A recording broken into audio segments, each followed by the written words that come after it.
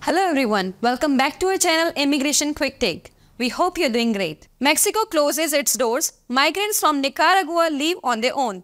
In recent years, Mexico has played a crucial role as a transit country for migrants from Central and South America aiming to reach the United States.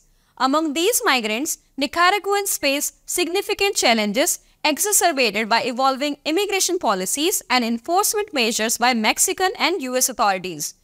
This summary explores the evolving situation of Nicaraguan migrants in Mexico, particularly in Chiapas, and their decisions to return home amidst shifting policies.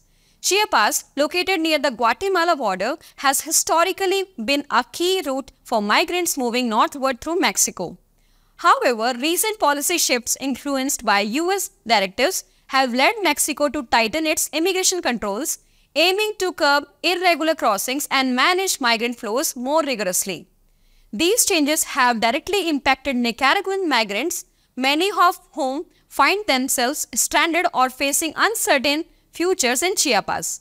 In response, some like Joel Hernandez and his family have opted to voluntarily return to Nicaragua rather than risk irregular entry into Mexico or deportation from the United States.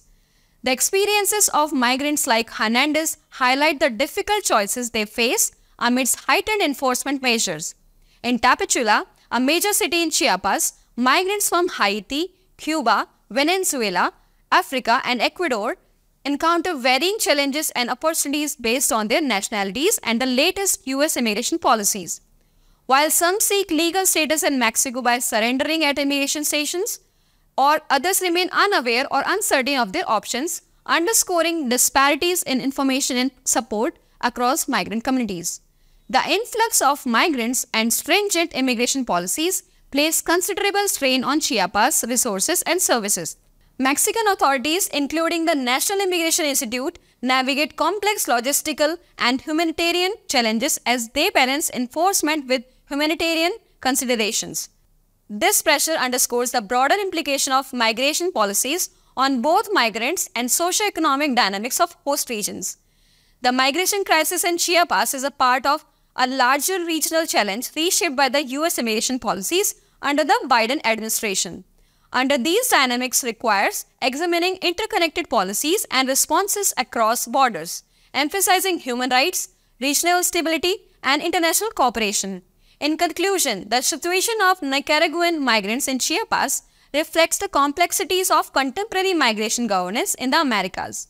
Addressing these challenges necessitates enhanced cooperation between Mexico, the United States, and the regional partners, increased humanitarian support for migrants, community engagement to foster integration, and advocacy for policies that uphold human rights and address migration socio-economic drivers. By pursuing collaborative efforts and principled policymaking, stakeholders can work towards a more equitable and sustainable approach to managing migration flows in the region.